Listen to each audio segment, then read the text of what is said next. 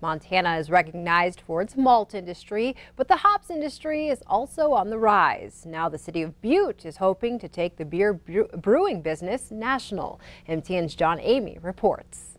The ingredients to make beer, malt, and hops grow in Montana, and hops growers are seeing their industry expand. It's really an exciting time for the industry and to really be able to see that growth start. Hops, an ingredient that preserves and brings flavor to beer, grows well in Montana. We've seen some expansion. There's kind of some clusters throughout our state that have really pushed with it.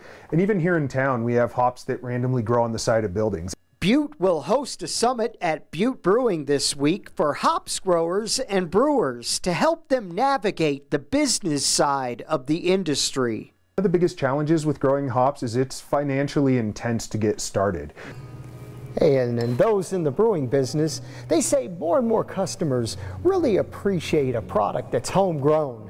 And well, nothing's more homegrown than homegrown hops. Order up.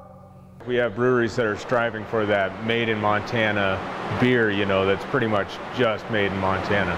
There are a few things that prevent us from doing 100% made in Montana, but we can get pretty close. In Butte, John Amy, MTN News. And the summit will begin tomorrow evening and run through Friday at the Butte Brewing Company.